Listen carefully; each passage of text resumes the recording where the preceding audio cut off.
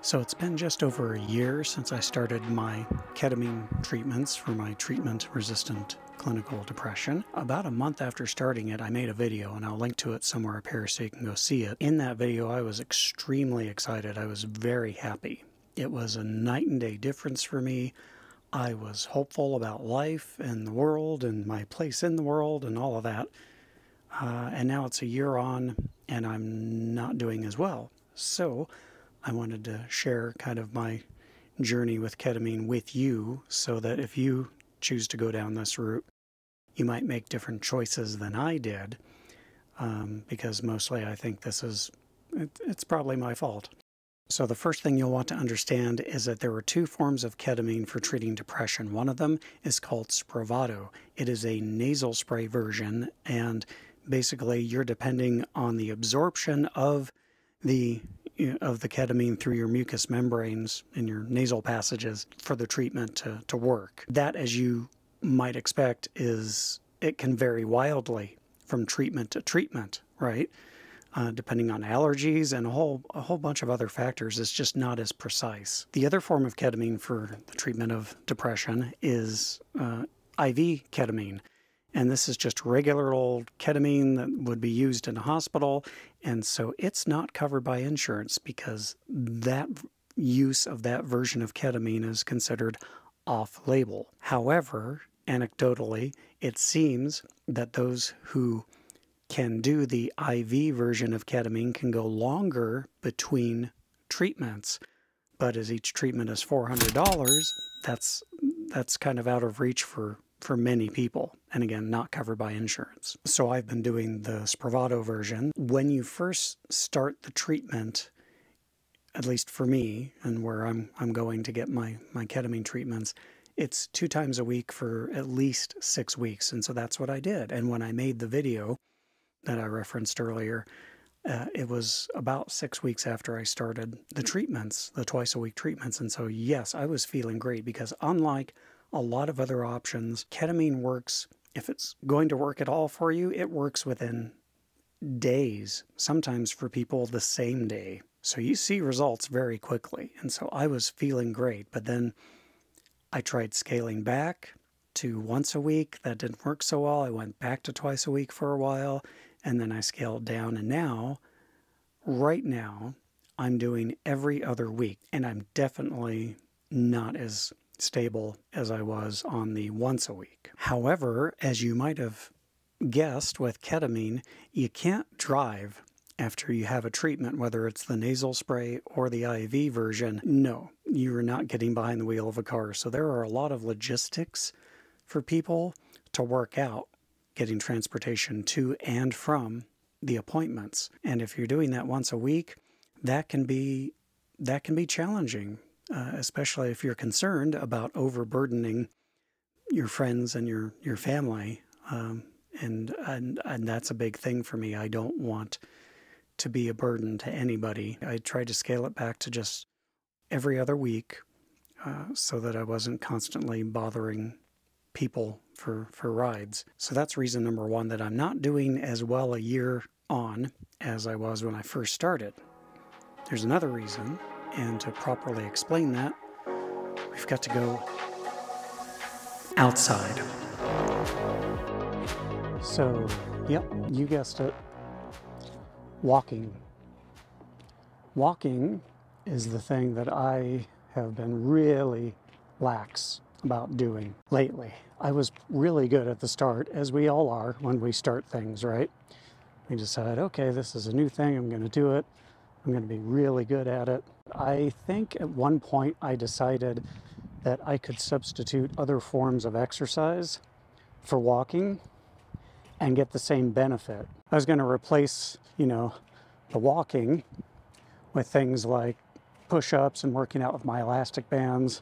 It's the walking that actually helps me more than anything else with cleaning the junk out of my head. And I made a good effort, and I kept up with it for a while, but eventually I thought I was too clever, and I was just going to substitute something else for the thing that I knew work the best. So bad can, no donut. So that's reason number 2.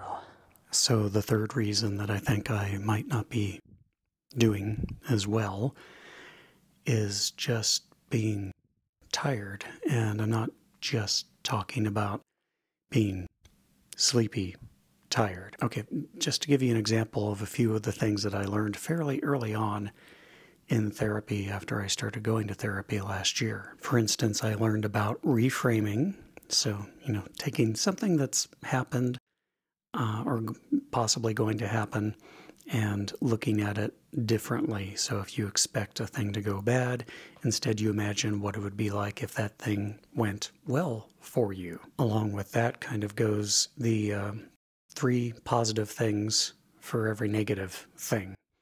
So I have a tendency to catastrophize, and part of combating that for me is to write down the negative thought, whatever it is, and then write down 3 positive thoughts that will counter that negative thought. Then there's the daily walks for my mental health, which, as the name suggests, should be done daily. There's taking 10 minutes in the morning to meditate and just clear my head of any distractions. Another one that's been kind of hard is actually getting started doing anything.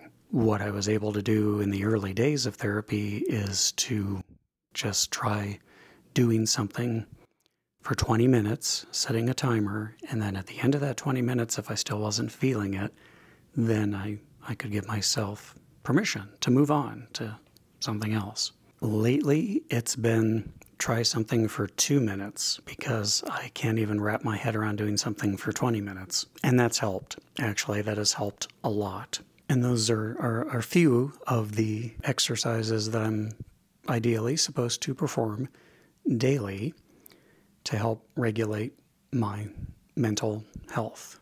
And when you're first starting out in therapy, when everything is new and kind of exciting in a way, right, it's fairly easy to keep up with doing all of these various things. But here it is more than a year later, and it's finally kind of kicked in a little bit into my brain here that I have to do some form of all of these exercises probably for the rest of my life. It can feel overwhelming at times, and in the last couple of months in particular, I have come to resent the idea that I have to trick my brain into behaving the way that most normal people's brains behave. And I get mad that mine just doesn't behave like that automatically, realizing that I've dropped a lot of those habits that were helping me feel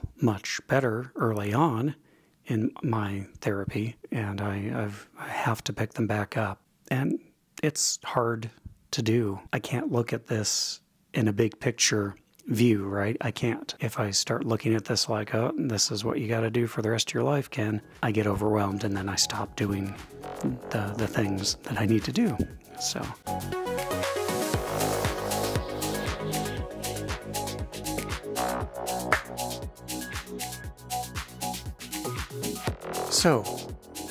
what have I learned? I mean, besides learning the fact that I should have been filming with the dead cat on the microphone the entire time, because, plosives, I guess the obvious thing is, 1, I need to figure out the logistics of this situation so that I can get back to doing once a week ketamine treatments. 2, I've got to get back to the daily walks for sure, if nothing else for my mental health, because it just works better than anything else that I've been trying to do. I also need to remember my 2-minute rule so that I will actually do things. And the 2-minute rule for me right now is the best option. The big thing for me is just, again, trying not to look at this too much in a big picture sort of way. I just have to really get back to being more in the moment, and then when I need to, in the moment, using the tools that I have acquired since starting therapy last year. If you've had an experience with using ketamine to treat your clinical treatment-resistant depression, I would love to hear what your experience has been like. Otherwise, that's it for this one. I have no idea what I'm going to do with my channel in the new year, but I really do want to do something. Although depression being what it is, it took me about a month to make this video, and so that's, you know, that is what it is. Anyway, that's it for this one. Thank you so much for stopping by. Until next time, I'm Ken. I will see you soon.